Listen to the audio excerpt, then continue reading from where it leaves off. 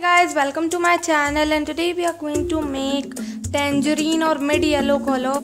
This we need a palette. I am using a container, a empty transparent container, so that it can also be reused, and some brushes, some yellow color, some orange color, and some water.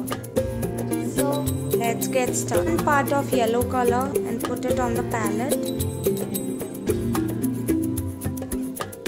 and one part same of the orange color, and then just mix both the colors, and you will get the mid yellow or the tangerine color. So let me show you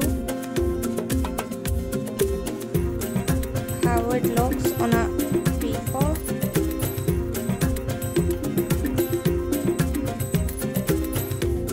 So here's the final result, the tangerine color or the mid yellow color. Thank you for watching, and if you like my video, please like, share and subscribe to my channel.